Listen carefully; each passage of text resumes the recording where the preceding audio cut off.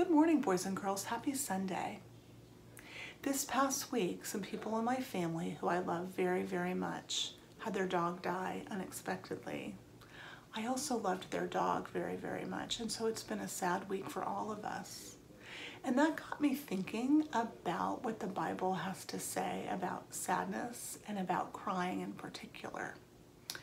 And so I'd like to share a few verses with you about that this morning. The first one is from the very shortest verse in the whole Bible. It's from John chapter 11, verse 35, and it reads, Jesus wept. And Jesus wept as he stood at the grave of his good friend Lazarus.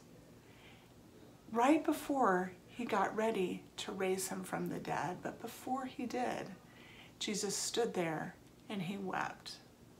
And I don't understand all the reasons why Jesus wept, but I believe that one of them is because that death grieves his heart and makes him sad, just like it makes us sad. But the good news is that that's not the end of the story. So I'd like to read to you another verse, and I'd like you to listen to this morning because it's God's word to you and to me. I'll be reading from the book of Revelation, chapter 21, verse 4. He will wipe away every tear from their eyes, and death shall be no more. Neither shall there be mourning, nor crying, nor pain any more, for the former things have passed away.